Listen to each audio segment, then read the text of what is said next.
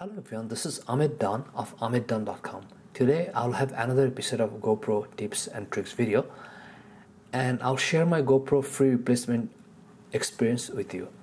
If this is your first time or repeat visit, thank you for your support. On this channel I'm always trying new and different ideas. If you're into thinking outside the box, this is the channel for you.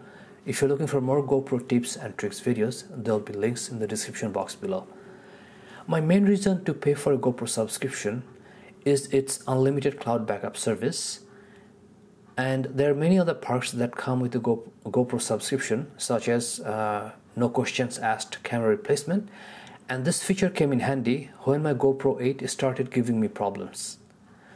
I own 3 GoPro such as Hero 7, 8 and 10, and my Hero 8 started deleting files after recording 30-40 minutes and I was unable to fix it. When I spoke with GoPro customer service, the friendly rep walked me through installing some new firmware and asked me to try it for a week. If the problem persisted, he asked me to call back and they would replace the camera. So I tried using GoPro 8 the following week, but the issues persisted and it kept deleting files. So I called back again and explained what happened to another associate.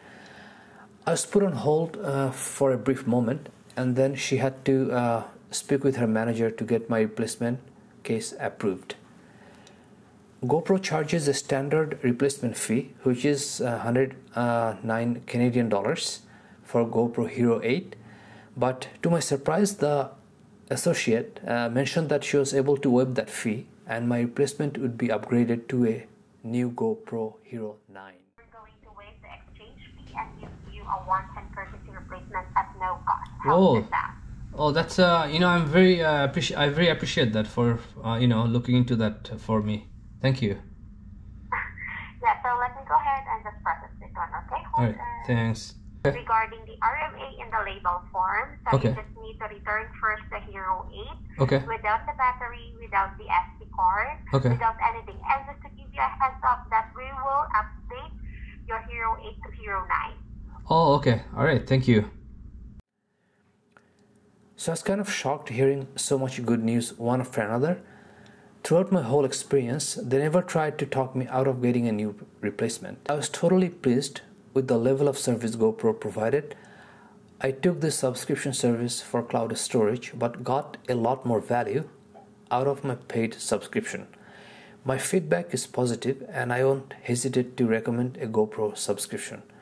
This is not a paid or affiliated reviews. All my reviews are non-affiliated, unbiased and honest.